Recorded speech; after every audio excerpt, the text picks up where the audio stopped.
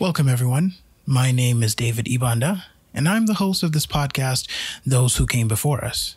In this show, I'll take a particular African group and talk about their history, especially the pre-colonial portion. After that, I'll discuss how that history affects the modern-day nation that group is in. That means this is going to be a series of episodes on one group. This is my way of teaching myself African history. I realize how utterly pathetic my understanding was of my roots. With this, I learn and study something and share it with everyone. My hope is that whatever I share will be of interest to you too. And what better place to start than my own home? I'll tell you a little bit about myself. I am an African Canadian, particularly from Uganda. My father is a Musoga, my mother a Munyankore. I understand most of you will not know what this means, but hopefully after listening to my podcast, you'll be more familiar. Some of you will finally know more about Uganda than just Idi Amin and Joseph Kony. So, I'm going to start with the Kingdom of Bunyoro, a kingdom that both my father's and mother's tribes are descended from. With that, let us begin. The Bunyoro-Kitara kingdom has been in existence for over 1,000 years. It's currently located in present-day Western Uganda, where it's now a cultural institution as opposed to a political one as it used to be in the past. It's a shadow of its former self. But Bunyoro was once a feared empire. It was once the most powerful and influential state in the Great Lakes region. It's said that in its heyday, it covered almost all of Uganda, Western Kenya, Northern Tanzania, Eastern Congo, Rwanda, and some even say part of Ethiopia. Now, depending on who you ask, the extent of their empire varies. Historians themselves can't seem to agree on both its extent or whether it actually existed. But whatever you believe, know that Bunyoro was a force to be reckoned with, one whose prestige was recognized by the many groups in the East African Great Lakes region. However, by the 19th century, the kingdom had been losing its power for years. This was due to a number of reasons, such as civil wars caused by rebellious princes, the numerous wars with the emboldened and growing power of Buganda, who were their longtime rivals. Other reasons include the arrival of foreigners such as the Arab slave traders, the Egyptians as a result of Khedive Ismail Pasha's ambition. He wanted to establish an equatorial empire that stretched from Egypt all the way down to the Great Lakes. And of course, we cannot forget the British who took over Uganda during the era of new imperialism in the late 1800s. But we'll get into all of that later. For now, I'd like to start from the beginning, with Bunyoro's very own creation story.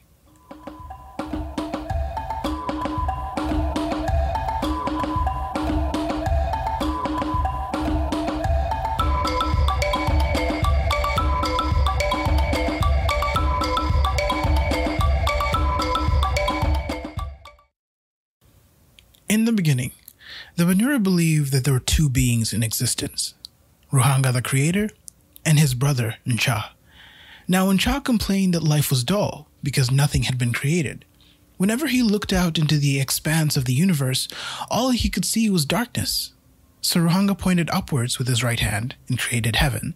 With his left, he pointed downwards and made earth. He then picked up a stone and flung it high into the sky. With a bang, it burst into flames and became the sun. This new creation, while fascinating, terrified Ncha. He quickly realized that there was one big problem: its heat. It was unbearable. He had nowhere to hide from the sun. It was like being stuck on a never-ending desert. When Ruhanga, who wasn't at all bothered by the heat, saw this, he pulled the sun to the west and covered it with a cloud. He then picked up a stone for the second time and hurled it into the air. It started to emit a bright white light and became the moon. Ruhanga then turned to his brother and ordered him to fall asleep. As he slept, he created a rooster to wake him up in the morning. Night passed and the sun rose, and Ncha was confronted once again by the inescapable heat. That thing is going to melt me," he told Ruhanga. The creator then made trees and tall grass, thus providing shade, and Ncha was comfortable. For now.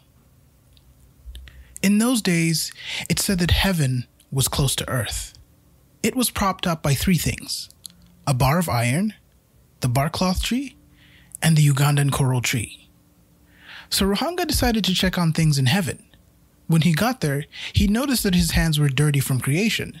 He washed them and the water fell to earth, drenching Incha in the process. He screamed in anger, "Ah!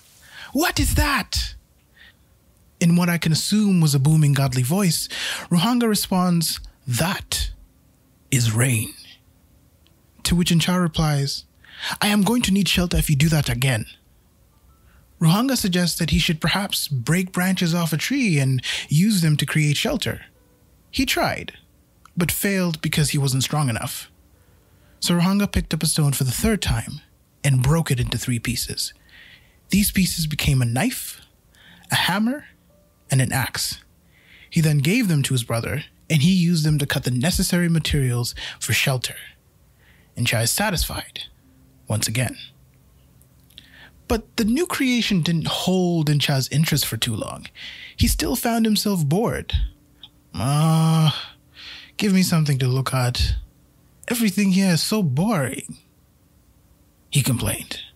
So Ruhanga created flowers, wild beasts, birds, and insects, and the earth came alive like it had been given a soul.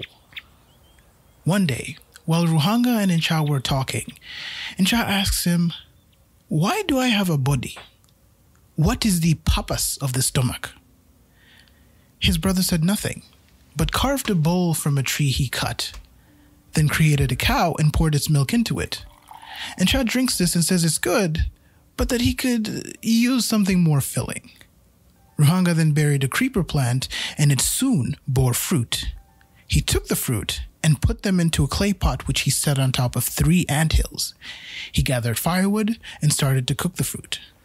Ruhanga told his brother to watch the food and poke it with a stick, and he'll know it's ready when the fruit is soft. When the food was ready, Incha was so impatient that he reached into the pot to grab the food and burned himself in the process. Ruhanga admonished him and told him that the proper way to do this was to turn the food onto the leaves that he had put on the ground. Incha ate the food and gave his approval. With this, Ruhanga proclaimed that all the needs of his brother had been met.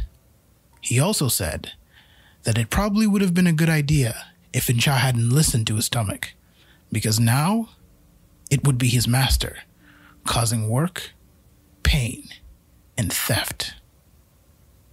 And that is how the world came into being for the pre-colonial Bunyoro. Now, I just want to make it clear. This is one version of the story. Like other creation myths, there are multiple tales, and they all differ from each other in one way or another. The version I'm telling is from Ruth Fisher's Twilight Tales of the Black Baganda, a title that had nothing to do with the people that she was writing about. Let me put it to you this way. It would be like me writing a book about German history and then titling it Twilight Tales of the White French. It would be absurd. So, with that out of the way, let's talk about the story I just told. In the Bunyoro creation myth, Incha is the everyman character that we're supposed to relate to. He's of divine origin, yet ordinary and powerless like us humans. He needed the guidance and oversight of his brother Ruhanga in order to survive, much like a child needs a parent, or a younger needs an older brother. The story doesn't explicitly mention the difference in age between the two, but it does remind us of that latter relationship. It's no wonder that other versions of the story emphasize this relationship and outright state it. Incha is the younger, petulant brother, while Ruhanga is the older, well-seasoned one. And the relationship between brothers is something that is so central in Bunyoro historical stories. Brother fighting brother in a battle of accession, or, as in the story of creation, a brother looking after a younger brother. The second half of this tale is also about brothers, and how they influence the beginnings and structure of Bunyoro society. At some point, Incha has 4 sons. The eldest was named Kantu, which meant little thing, and the others were called Kana, meaning little child. See what I mean? All brothers. Now, whenever he called one of the Kana children, they would all come running. Sometimes Incha would have a present for one and he'd call out Kana, and they would all rush in and argue amongst themselves, saying that the gift was intended for them. Frustrated by this, Ncha turned to his brother Ruhanga for help, so he decided to create a test for the three children. He invited the boys to his house and when there, left to go to the crossroads on the way to Ncha's house. Once there, he leaves sweet potatoes and millet in a basket, strips of cowhides, and a cow's head at the center of the crossroads. He then went back to his house and gave each of the boys a present of a milk pot and sent them back to their father. While on their way home, they came across the items at the crossroads. Immediately, the oldest one took off towards the food and started to eat it. The other two brothers criticized him for this, but quickly decided that they should get something for themselves too. The second oldest picked out the cowhides because he figured he could use them to tie the cows when he was milking them. The youngest grabbed the cow head, and they all continued home. When they got home, they showed their father what they found. He got angry with them, but especially with the oldest for taking food that wasn't his and eating it with unwashed hands. Ncha calls his brother and shows him what each child picked out. Ruhanga looked at the items and decided to administer a second test. That evening, Ruhanga gave each of them a pot filled with milk. Their task, to guard the milk for the whole night. So they sat there with their milk pots trying their level best not to fall asleep and spill the milk.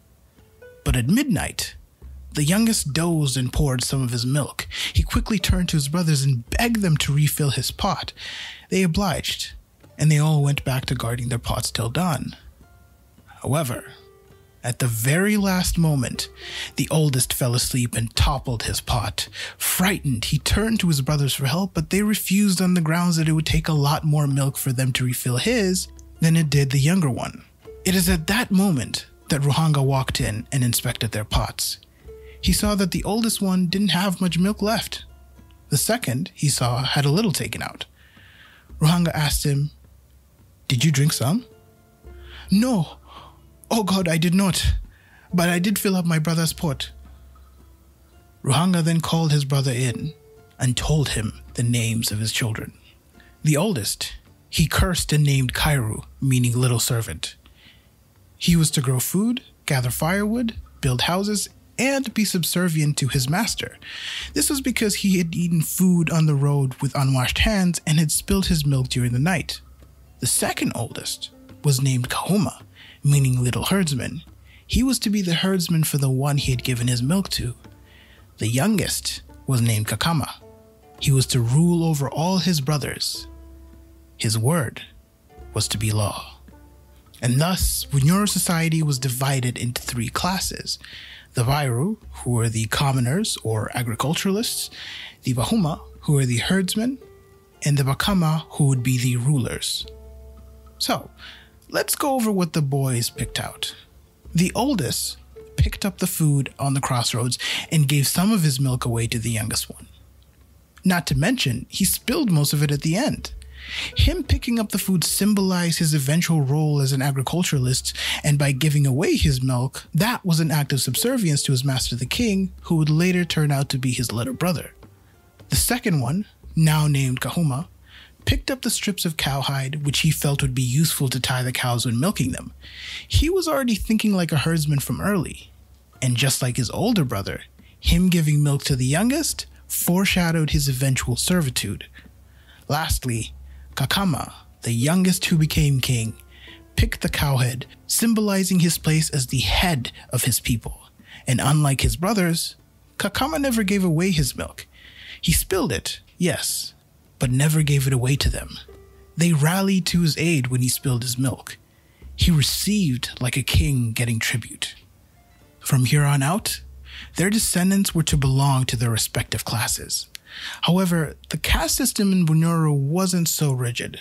According to John Beatty, the ethnographer, it was still theoretically possible for a Mwiru to ascend to the highest positions in the land. With the exception being the Bakama, you had to be directly related to rule. You can't just have anybody becoming king now. Bunyoro historian John Yakatura tells a slightly different origin story. In his version, the boys are not children of Ncha, but rather children of Chintu the first king. There was no Ruhanga and no creation story. Nyakatura says that Chintu came from the north either from Sudan or from Abyssinia, which would be present-day Ethiopia. Now, ironically, their neighbor and rival Buganda's founder also has the same name. Is it the same person? Probably not. Either way the story goes, this marked the beginning of what is known as the Batembuzi dynasty, the first group of kings that ruled Bunyoro. So, that is all for today, people. Thank you for listening. Wait a minute. Weren't there 4 sons? Aha! The oldest one named Kantu. He was the only one who had a name. According to the version told by Ruth Fisher in her book Twilight Tales of the Black Buganda, Kantu makes a comeback in the story. He returns and found out that not only did his brothers have names, but they had responsibilities too. Kantu felt overlooked and ignored by his uncle. Jealousy set in his heart and he goes out to commit evil, which is a tad bit dramatic, but from this point onwards, Kantu becomes a Satan-like character, rebellious, discontent, questioning. He can now possess people and convince them to commit vile acts, at least according to Fisher.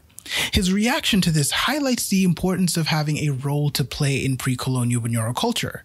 To me, it also seems like a warning against those who don't play their part. If you don't, you risk becoming a rebel, an outcast like Kantu. Ruhanga saw this and told Ncha that they needed to leave. He said, I quote, "If we stay, shall we not kill him? Let us leave this place so we may not bring death into the world." Apparently at this point, death didn't exist in the human world. With that, Ncha loosened the props that held heaven to earth. Heaven floated up, moving further and further away. The iron bar supporting it collapsed and broke into many pieces. This created the world's first iron deposits and bracelets. As for Kantu, he's said to have possessed his little brother Kagama and prompted him to do evil. Kagama eventually realized how bad things had become and gave the kingdom away to his son Baba. Shortly afterwards, he disappeared. Now, under the new kingship of Baba, the kingdom flourished. But not for long, because Kantu got envious again and asked Ruhanga to take away humanity's desire for food. He complied. It isn't explained why Ruhanga would oblige Kantu's request. I mean, after all, they were at odds. But nevertheless, by doing this, humans and beasts could no longer function since they had no strength. You know, because you gain energy by eating. This was all according to Kantu's plan, because in his despair, Baba developed feelings of resentment towards Ruhanga because he believed this was his doing, and rightfully so. And Kantu, I guess aware of the sort of ego that befalls gods, uses this to his advantage and tells Ruhanga what he heard Baba say, and predictably, he's not pleased. Ruhanga says, "Are not all things mine to create and to kill? Shall I not do what I like with the work of my hands?" You see, despite Ruhanga being the creator, he was often never the focus of worship. And I think the statement kind of encapsulates why. He plain out just said that he can do whatever he wants, so why bother praying to him? Fisher also mentions this in her book. Ruhanga was considered good and incorruptible. Therefore, any sort of offerings or prayers were considered some kind of bribe to get him to do what you wanted him to do. There was no way of currying favor with him. So, if you were a pre-colonial Bunyoro and you got sick, or if you wanted vengeance towards that vagabond that set your house on fire in the dead of the night, your efforts were better spent contacting the spirits. Because with that, there was so much you could do. Getting back to the story. Ruhanga is furious after what he just heard, so he grabs 2 bags, which are joined together but have one opening, and releases their contents upon the world. What was in these bags was hunger and disease. Immediately, humanity's appetite returned. People feasted again, and the animals grazed once more. But as they gorged themselves, disease took a hold of them. Baba's son fell ill and died. And Baba was understandably confused by this, because death hadn't existed in the world before. Baba went to Ruhanga and told him that his son had fallen asleep and he wouldn't wake up. Upon hearing this, Ruhanga knew that death had come into the world. So he conferred with his brother Ncha about whether or not he should resurrect man on the fourth day. Ncha told him not to, because man was too sinful. Ruhanga told Baba to bury his son because he wasn't coming back. He was distraught. He wept bitterly over the grave of his son. It said that in his moment of grief, Kantu possessed Baba, and just like his father Kakama, he too disappeared. As I said before, this time period is known as the Batembuzi dynasty, a time ruled by the gods, which is why the story simply ends with a Mutembuzi king disappearing, such as with Kakama and Baba. The Bunyoro believed that the Batembuzi kings didn't die, but rather left for a faraway land. By the way, the word Mutembuzi is used to describe a king belonging to the Batembuzi lineage. So, that is all for today, people. I hope you enjoyed this story about the beginnings of Bunyoro society. Check back in 2 weeks for the next episode. You can also check out my Instagram page where I post some information about the episode content. The page is called TWCBU Pod. Again, that is TWCBU Pod. And I hope to catch you next time. Thank you for listening.